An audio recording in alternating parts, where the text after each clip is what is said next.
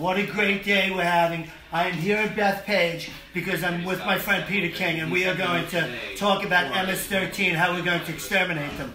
But I'm here with Whiting Turner, my good friend Rob Spano. They're doing a big union job here for Northwell. It's a tremendous job. All the locals were here, especially Local 66. Steve Flanagan's boy with Vinny, I call him Galopoli. What a great guy. He's a tremendous young man. And we are doing a great job here, and we're about ready to open.